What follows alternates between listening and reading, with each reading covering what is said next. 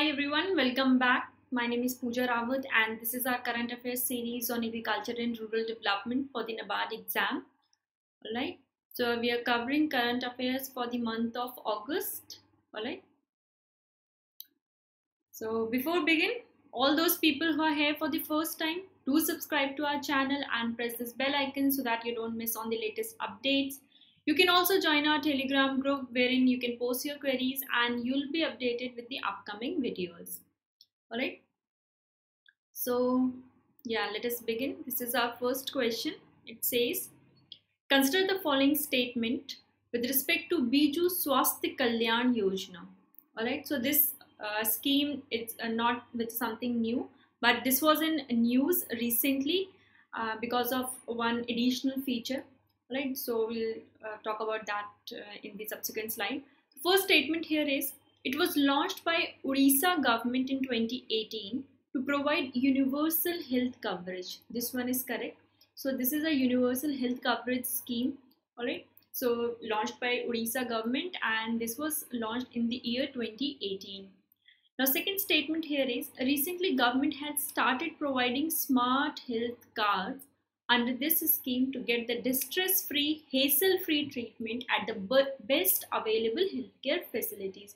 This one is also correct. So recently Odisha government had started providing this smart health cards to the people, alright, so that they can get cashless treatment in the different hospitals and the impaneled private hospitals.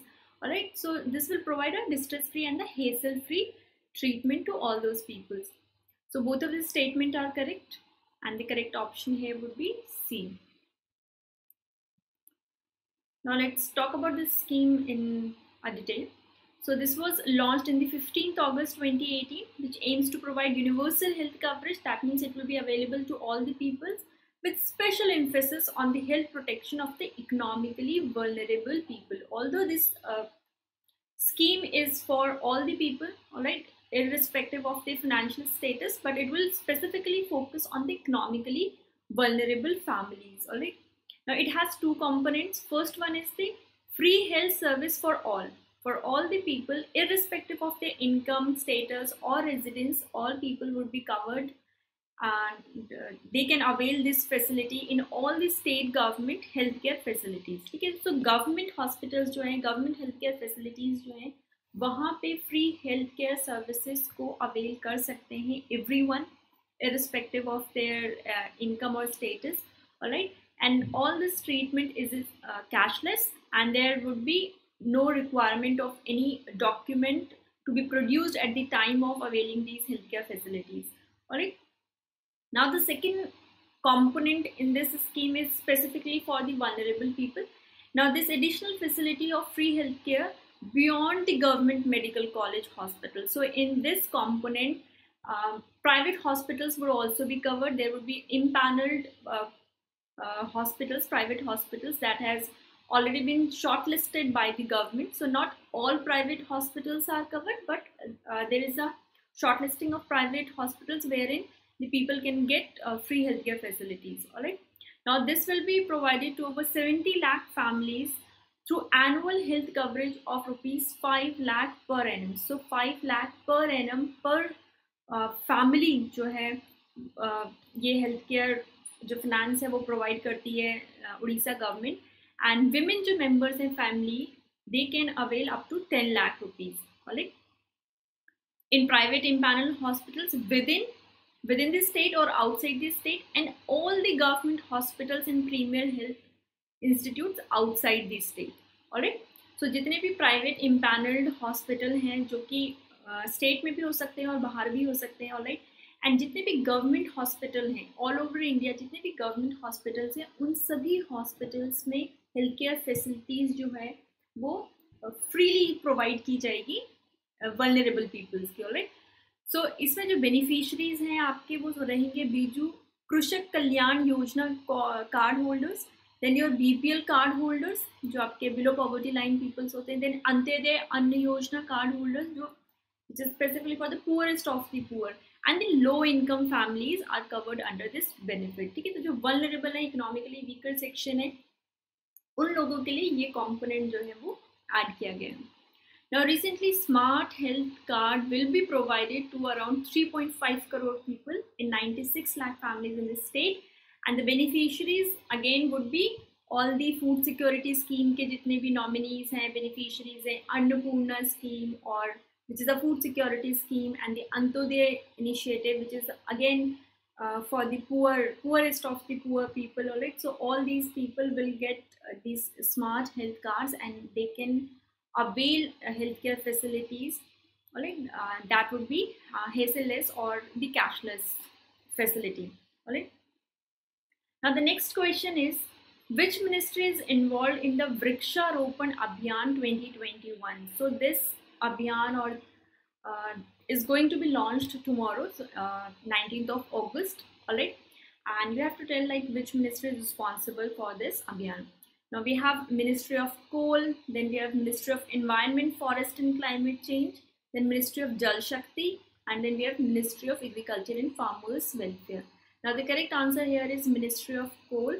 So under the Green Initiative or Greenery Drive, this ministry has launched or is going to launch in fact this Vriksharopan Abhiyan on 19th of August 2021.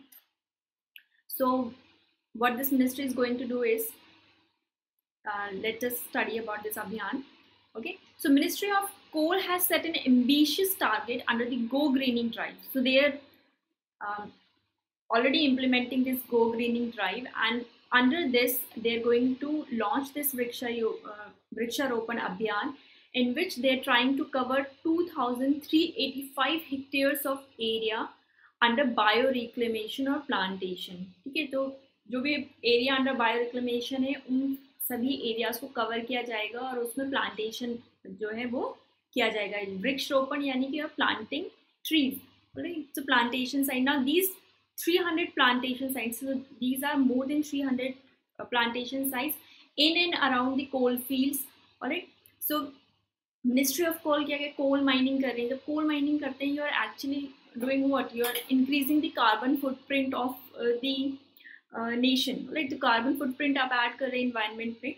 So to compensate that, this ministry has started with this drive, Go Greening drives, in which more and more trees would be planted.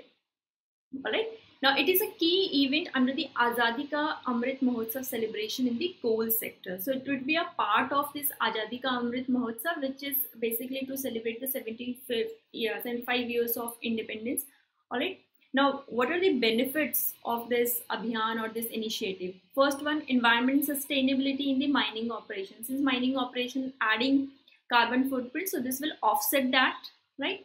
And in the longer term, it's going to increase the sustainability in the coal sector. Alright. Now the second benefit would be, it will help the coal sector to obtain the social and environment licenses in order to operate. So क्या होता है, जब mining की जाती है तो they have to get the environment clearance. Alright. So environment clearance के लिए अब जब ये इस तरीके की plantation drives चला रहे हैं, तो obviously they can say that they are offsetting the carbon footprint that they are going to add in the nearby future. So this will also help in getting the coal sector to obtain these licenses in order to operate different plants. Now the third benefit would be, it would sensitize and motivate society and the common people to make more afforestation initiatives in their area. So it will create awareness, it will sensitize people to go for afforestations. Alright.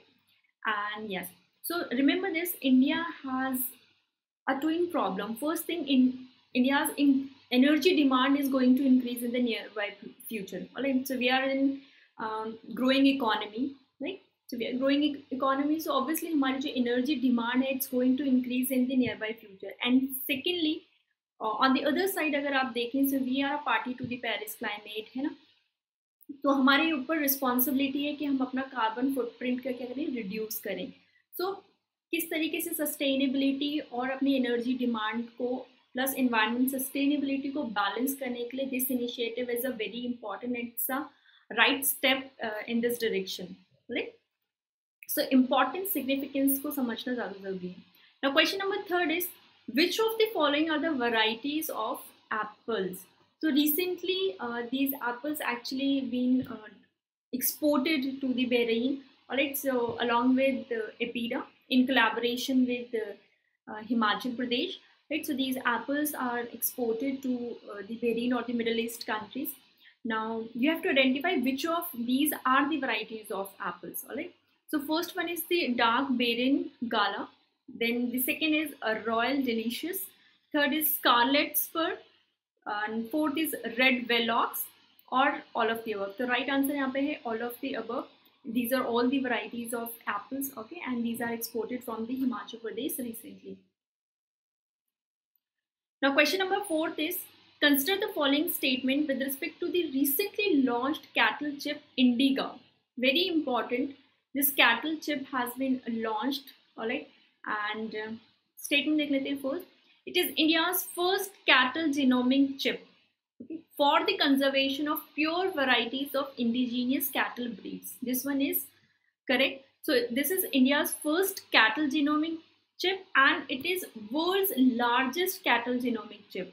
ठीक है, तो genomic chip में basically होता क्या है, इस तरीके का आपका एक chip है जिसमें you will have multiple cells, ठीक है, and each cell will consist of different DNAs. ठीक है, तो ये डिफरेंट डीएनएज होंगे. इससे होगा क्या, फायदा क्या होने वाला है कि जो आपके जितने भी इंडिजीनियस कैटल ब्रीड्स हैं, गिर, साहिवाल, इन सब के डिफरेंट डीएनएज को रिकॉर्ड किया जाएगा.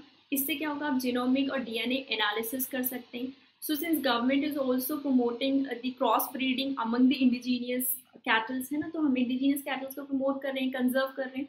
तो this is going to be helpful in the conservation efforts of the government for the indigenous cattle and in the cross breeding. तो DNA analysis की help से, for example, आपको property चाहिए कि आपका जो cattle है उसका क्या होना चाहिए, milk productivity आपको increase करनी है. तो अगर आप DNA analysis कर दें कि इस particular breed में milk productivity ज़्यादा है, तो you can easily cross breed and add that function to the newly breed, right? So this is the benefit of a genomic chip. So it helps in the analysis of genes or genetic analysis or DNA analysis. Right? Now second statement is, it is developed by the concerted efforts of the scientists in the National Institute of Animal Biotechnology, which is in Hyderabad. This one is also correct. So this chip is being developed by the scientists of National Institute of Animal Biotechnology, which is situated in the Hyderabad. So both of these statements are correct. The correct option would be C.